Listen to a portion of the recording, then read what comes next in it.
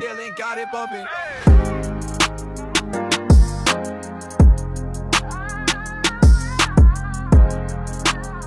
All right, here with Tyra Buss now. Tyra, legendary career here at Indiana in Bloomington. And after you graduate, you could have left, you could have gone anywhere, but you're still here. What makes Bloomington so special to you? You know, I spent 4 years here, amazing 4 years, great college town, great community, and you know, I just felt like this is my second home. That's one of the reasons why I chose to come to IU, was because they welcomed me. It was like I was, you know, family's really important to me, and they just welcomed me with open arms ever since I stepped foot on campus my freshman year. And it's just like I don't want to leave, and so just to be able to kind of give back and you know, train these kids, it really means a lot. So. Now, what kind of basketball lessons did you learn at your time during Indiana's days that you could try to incorporate in these younger kids here from this Bloomington area? Yeah, just different workouts that my coaches did with me, and kind of translating to here. And obviously, you know, I'm different.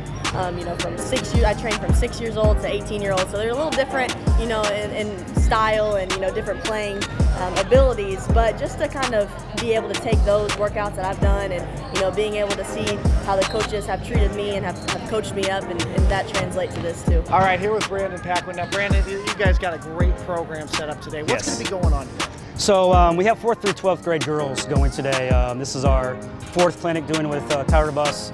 We're going to be doing a 4th through 12th grade girls clinic. So we're excited to have all these girls in here work with Tyra. They get to meet with Tyra. Tyra's going to be on hands-on in everything we do, so it's going to be a great clinic today.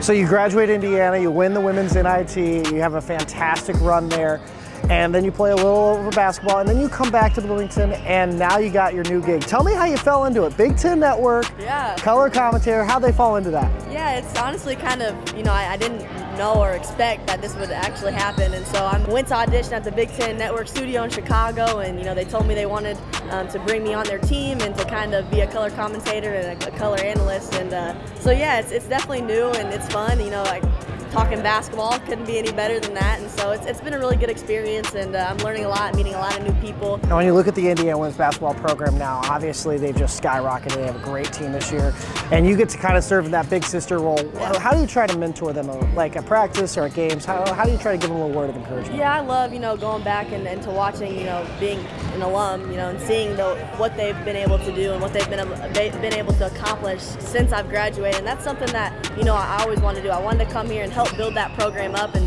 just the fact that, you know, they're continuing to rise and continuing to, you know, break records, and you know, Coach Morin's great, the coaching staff's awesome, but that team, they just believe in each other, and that's one of the main things about being a good team, is you all believe in each other, you believe in the coaching staff believes in the players, and that's just the culture here at Indiana, and so that's one of the reasons why I came here, and so I'm still really close with a lot of the team. You know, I played with, you know, a bunch of them, Allie and Brenna. Obviously I didn't get to play with them, but they were here my senior year, so I got to, you know, get really close with them, and so just to kind of see them and how they've grown, especially that freshman group when I was a senior, you know, Jalen, Kiana, just to be able to see them and how they've, you know, grown throughout these 3 years has been truly amazing. It's really special.